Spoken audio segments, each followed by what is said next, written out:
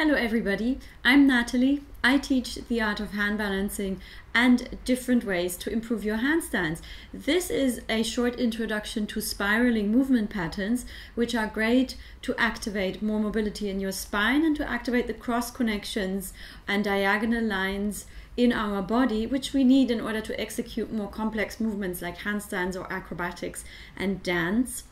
You can do spiraling movements on your off training days as a warm-up or just as a thing in itself in order to fine-tune your body and get the blood flow going in your muscles. So let's get started with some simple spiraling movement exercises.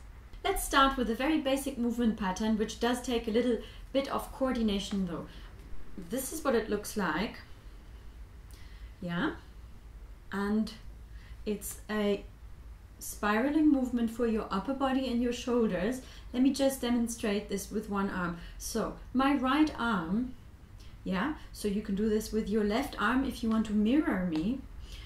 My right arm or your left arm goes along my side and then makes a big circle on the other side, and it goes along the side, it like brushes along my side, and then I create a big circle here. Yeah, so this is going from the bottom to the top, and this is also from top to bottom. Yeah, so this is one hand,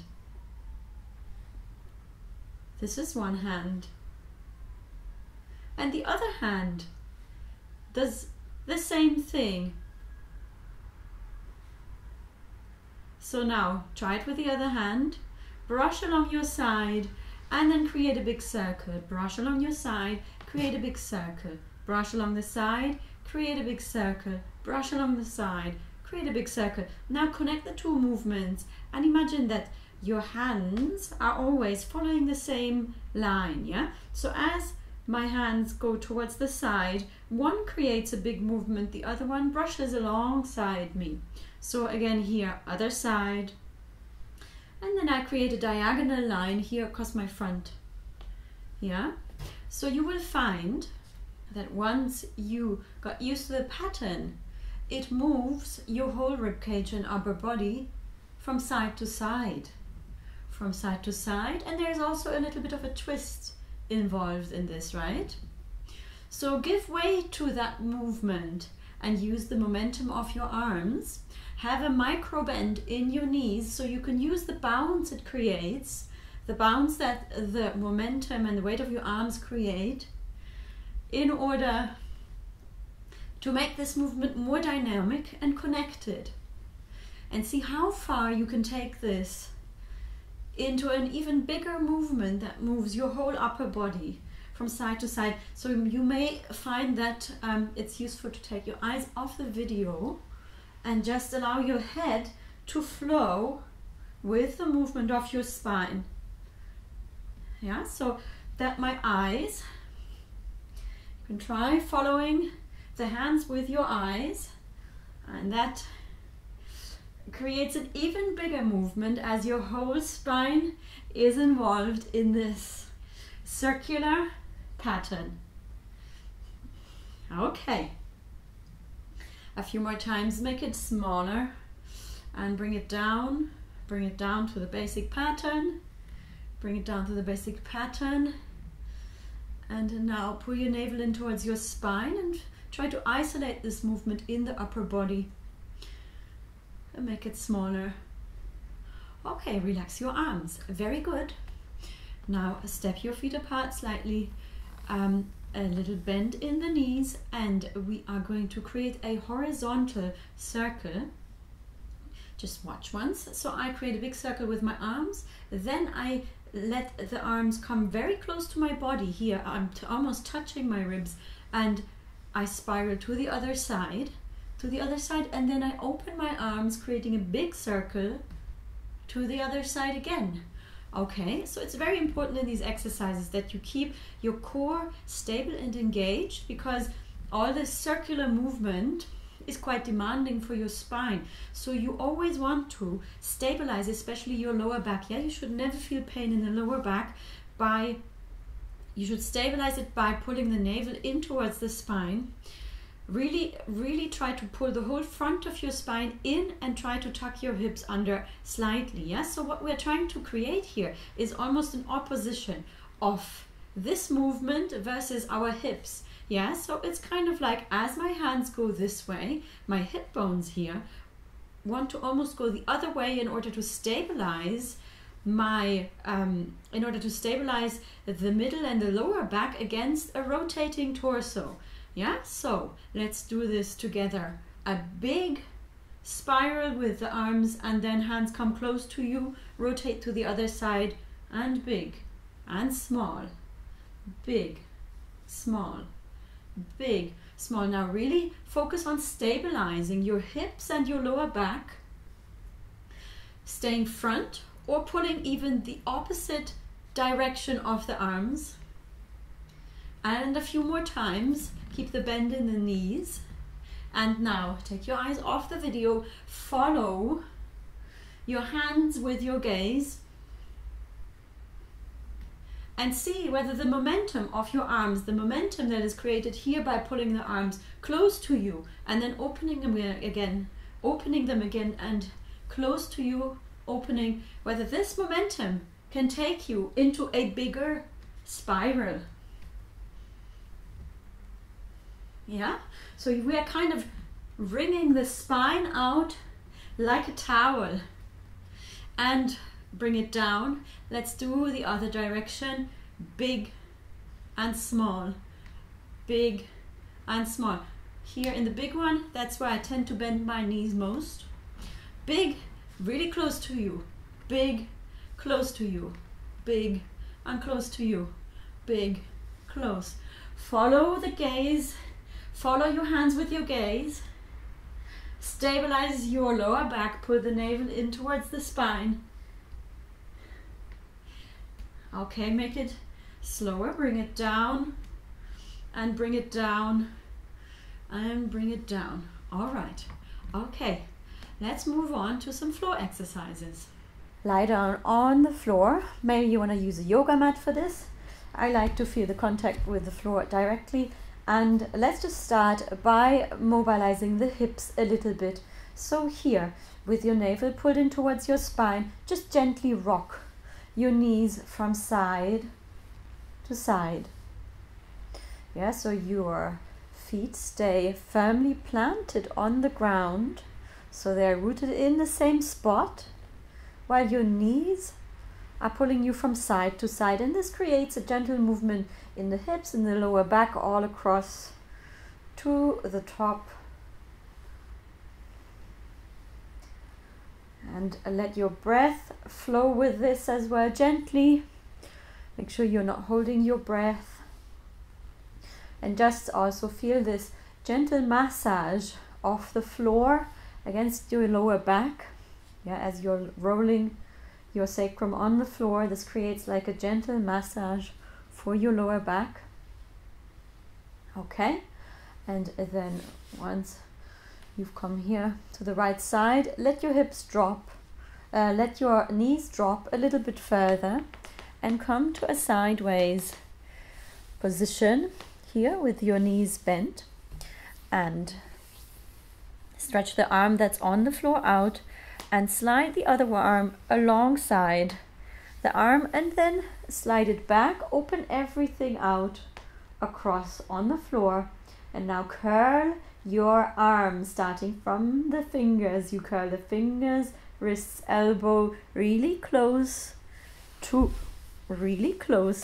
your body, and stretch it to the front. Keep your head on the floor, keep everything as relaxed as possible, minimum effort. Curl the fingers, wrist, elbow, shoulder off the floor, slide it alongside your arm and reach to the front. Try to make sure that as much of your back is touching the floor as possible and your head is on the ground. It isn't held up like this. And try to imagine that you are melting into the ground, yeah? So you're just using minimal effort to pick up your arm and slide it across your front, while your hips are staying in place and your knee, especially here, this one is staying in place, it doesn't open up. And repeat this, try to make it a little bit faster. Try to make it a little bit faster and reach further here, reach further. So this shoulder here is pulling towards the ground as I open up. Yeah, so when I am here stretched out, my whole upper back is touching the floor. This may be different for you depending on your overall flexibility, but that is what we're aiming for. If you can't reach that far, if your upper back doesn't touch the floor, then you just stretch the arm out here. It may hover above the ground, and then you bring it back. Yeah, but this arm never lifts off. Okay, let's do the same thing on the other side. I'm going to turn around so you can see me better. And again, lie down on your side, slide this arm front and bring it back. Slide it all across your front onto the floor. Both shoulder blades touching the floor, and now peel your fingers off the hand, the elbow, the arm, slide it across your front, stretch it out and come back, stretch out on the floor, peel your hand off, slide it across the front, melt into the floor, minimum effort. You're using minimum effort. The hand is, the head is on the floor, relax on the floor and feel the ground gently pressing against your arm, and slide it a little bit further and come back, slide it a bit further. Okay, now stay here on the side, slide your hand front as far as you can, and now create a circle above you here to arrive at the same position as we did when we were sliding the hand across the front. And then we bring it back in a semicircle, and it's very important that this hand aims at touching the ground here. Yeah, so you are trying to have this arm straight, the elbow straight, and you're creating a semicircle across here. And you also want to arrive here with your shoulder blades on the floor. Shoulder blades on the floor and to the front. Shoulder blades on the floor. So you can probably feel here, this movement here gives your side a stretch as well as some of the muscles here in the side of your arm. Okay, let's do the same thing on the other side. You can just stay here and shift your legs to the other side. And I'm going to turn. And again, slide your arm across and a circular movement above you. And come back. The hand is always on the floor, and try to keep this arm here straight. And try to arrive here with both shoulder blades on the floor and come back. So you will feel that you are creating a diagonal stretch here. So your spine, your hips are turning, your hips are facing one direction and your upper body is facing front, and that creates a rotation in your spine as well as a stretch all across the side. And repeat this a few more times. Really imagine again that your weight and your bones are melting into the ground. Your head is staying on the floor. And a few more times, really always try to make sure you're touching the floor here with both shoulder blades, and then you come back. Okay, very good. And let us come into a straddle position here once. Yeah, and what we're going to do now is just a very basic circular movement. But before we start that, let's just make sure that we sit in a nice upright straddle position. So your sit bones are touching the floor, and try to keep your spine very straight. Yeah, so try to not round your back, which may happen if you're still struggling a little bit with hamstring flexibility. And from here, I'm trying to push my legs into the ground while I create a circular movement with my hands. So you can interlock your fingers and try to make this circle bigger. Yes, so I'm stretching as much front as possible here, trying to create a big circle along the leg to the front, side, and come back, and along the leg, side, and come back. So you will feel that you have to both increase your flexibility slightly as well as keep yourself from falling to the front. So you will get both a stretch and a strengthening effect from this. And let's do this a few more times. Across the front, and then let's go the other direction, and across the front, and across, and across. Now come back to the middle, sit up straight, try to increase the straddle. See if your flexibility, just check whether your flexibility has improved, and test the limits here a little bit. Okay, very good. Thank you very much for sharing your time with me. This was an introduction to my practice of spiraling movement, which encourages you to find pathways in your body that connect movement in a holistic way without hurting or injuring yourself, but rather following what feels natural and making and finding what feels natural and amplifying that in your body.